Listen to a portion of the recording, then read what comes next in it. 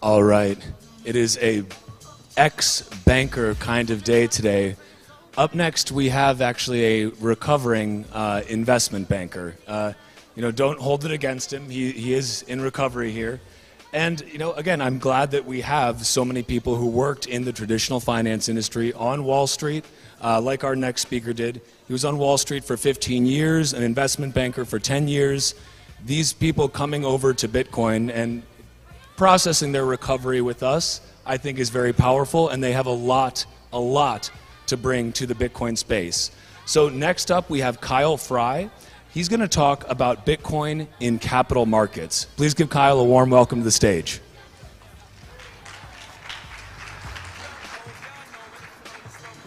Hello. I'm Kyle Fry, CEO of Digital Markets. I think based on a lot of the conversations I've had and a lot of the thinking of this community, I think it's important to start by what do I mean by Bitcoin capital markets. They're very different, but they're very important together. Okay, so to be clear, Bitcoin is freedom. Bitcoin is money. Bitcoin should not be regulated. Capital markets, however, as the definition would suggest, is a market where capital is allocated to those people that need capital. Capital markets will need rules. There are ways we can start to move capital markets closer to how we perceive Bitcoin and what Bitcoin is doing. There's two pieces of this. One is thank you to everyone that has moved Bitcoin forward with adoption, Lightning Network, etc. Our way to help support hyper-Bitcoinization is going to be through capital markets. And I'm going to show you what that means. So I had a lot of debate on this slide, honestly. Bitcoin may be the greatest innovation in human history. I had is before, and someone came up to me and said, but what about the internet, Kyle? And I was like, okay. And then somebody else came up and said, what about fire? I was like, okay, you got me. Like fire, Bitcoin, internet, they're somewhere up there. But obviously a great innovation, freedom, self-sovereignty, money, global access, nobody can take it down, self-custody is the right movement for money. And let's be clear, I'm going to talk about how everyone here in the Bitcoin community is focused on money, but I think there's also a bigger picture here. Bitcoin is sound money. I think most of you in the room could probably define that better than me, but that means unit of account, medium of exchange, et cetera, self-sovereign. Let's send it without banks. No intermediaries, total freedom. Okay, and that's the new gold, that's the new USD, that's the new fiat currency on a global basis for everyone on the planet. This is where I'm going to start talking about, where Bitcoin enables sound assets. So what do I mean by that? There's sort of two-prong approach how capital markets activity can support Bitcoin and how Bitcoin can support capital markets activity. One is, how is that capital allocated? What is capital? Capital is money. If money is Bitcoin, therefore Bitcoin is the capital to support entrepreneurs, innovation, real estate, etc. All the entire capital markets activity. The other piece is, if we start to gain the benefits of digitization of assets, the great things about what blockchain could do, and we can tokenize the actual transactions at which assets are bought and sold will be paid in Bitcoin. So all of this activity in the capital markets can actually increase the activity and adoption of Bitcoin. And we'll talk about that in a bit. And actually, a key point here is if people don't understand Bitcoin and 99% of the planet still thinks magic internet money, what better way to talk to them but assets? Things they actually understand, and shift them that way from the tokenization of assets. There's a lot to go through here. So I think most of you have seen the slide in at least 1,000 different ways, but I want to focus on the blue bar. Okay, gold, $10 trillion, 10 times that. Global money supply, $100 trillion. This has been the focus and talk of Bitcoin. We, Digital, our focus is on all global financial assets, over 10x the times of the global money supply. Quadrillions. How often do you even use that word? Two significant challenges we've come up against that we've spent over 5 years and over $10 million trying to solve and figure out. The first is the lack of access to global capital markets. The reality of it is global market access provides a pathway to wealth. I'd like to think that you can just hodl, but that is not the only solution to Bitcoin. There are other ways to invest. There's risk tolerance. There are entrepreneurs. There are people building great businesses that create securities and equity that must get funding.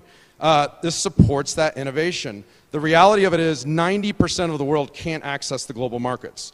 There are securities rules, there are market hours, there's legacy infrastructure, there's a ton of bloated costs, there's a ton of intermediaries.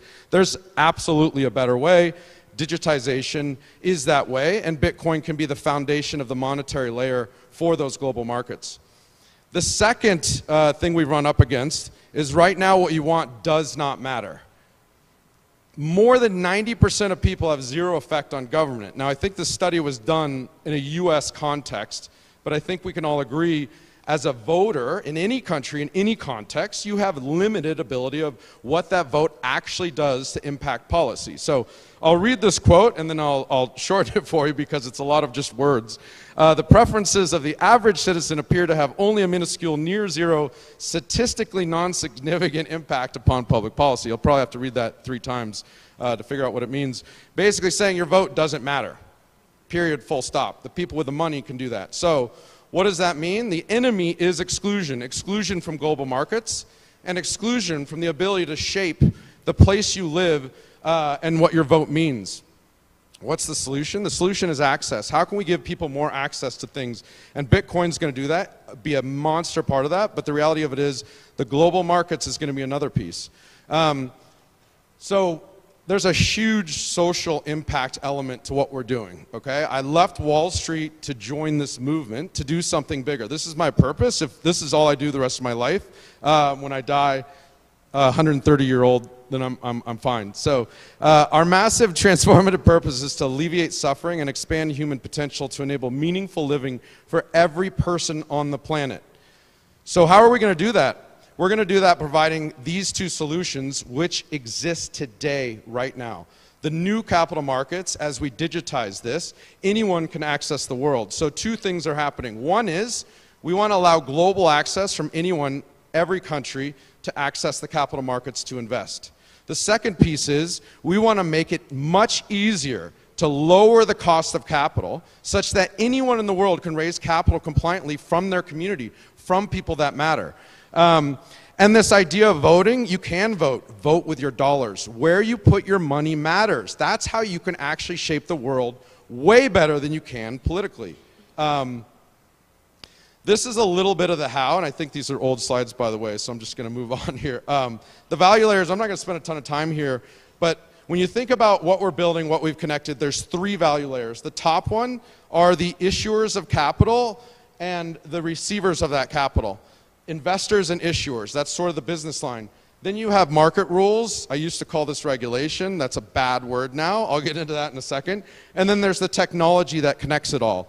We touch on all 3 of these, and we've been able to connect a global infrastructure to facilitate full-on global retail investor access to the world. Here's a bit about our infrastructure. On the issuer side, the investor side, we do touch both sides of the marketplace because it's critical to show them the right path and to lower the cost of capital globally. We use stock exchanges to facilitate this activity. Let me skip that one. So today, we are the only platform in the world with truly global access. Any asset class, any investor type, anywhere, anytime. The anytime is coming. Our stock exchange actually trades for 20 hours a day. Not quite 24, we'll get there. Just for example, NASDAQ trades 6.5 hours. A bunch of highlights that we have. We've been at this for years. We've made a lot of mistakes. We've spent money. We've figured out there are pieces of the infrastructure you need. We've figured out pieces of the infrastructure you don't need and where to press and where technology can come in and actually start to change what's there.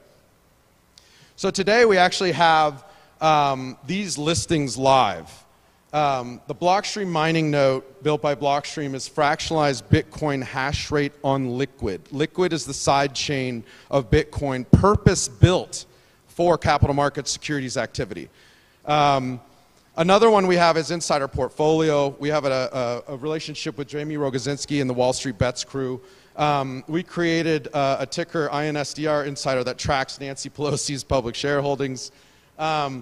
MicroStrategy, what better person to copy than Mr. Saylor and what he does and believe in Bitcoin. So this is just the beginning. The idea here is create a platform where anyone in the world can go to and invest in venture, real estate, digital assets, NASDAQ stocks, et cetera, and we're all working at the same global marketplace, and you can fund your account with Bitcoin. And eventually, you know, our markets are denominated in USD today. That's just how it has to be for now. We want to denominate it in Bitcoin. We will want to ultimately settle transactions on chain. There's a lot we want to do on the Bitcoin context. So I think that this page is important to continue to show this idea of hyper-Bitcoinization.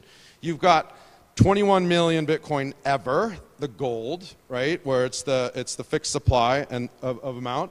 Lightning is doing amazing things to create more of the sound money side of it. Let's use it as transactions and payments. Digital, with Liquid Network, is pushing to create the cycle whereby, as I mentioned, Bitcoin is used to invest in the capital markets, and these all feed off of each other, increasing adoption, increasing activity. Let me try the back button here. So I think it's missing a slide I had on regulation. I think it's important to address this head on, is that regulation is not needed or desired or wanted for Bitcoin, okay? We don't need more humans making decisions.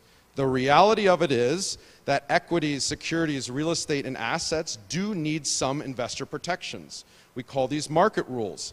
Today, those market rules exist based on a global standards of a bunch of stock exchanges around the world that agree on certain investor protections.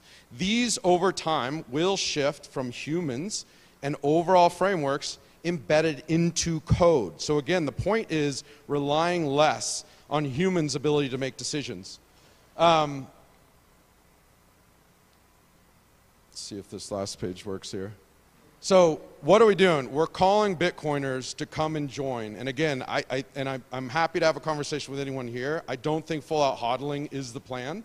As we move it to money, the best thing you could do is get involved. Invest in Bitcoin companies. Diversify your assets.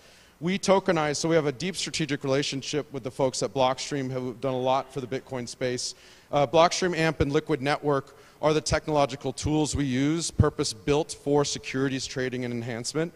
As I mentioned, we have a strategic exclusive partnership and relationship with Wall Street Bets. That community absolutely stands for what we believe in, bootstrapped, community-driven, and give the people what they want, power to the people. Wall Street Bets community has proved that over time. Lightning Ventures, Mike Jarmaz or Muzz, has gone really deep in our business. We've made his head spin, but he loves what we're doing, and we love what he's doing to kind of bring this all together as well. And OpenXO. OpenXO is led by a gentleman named Salim Ismail who knows Peter Diamandis. He has connections to the XPROUS Foundation. This entire ecosystem is about building an innovation and making the world a better place.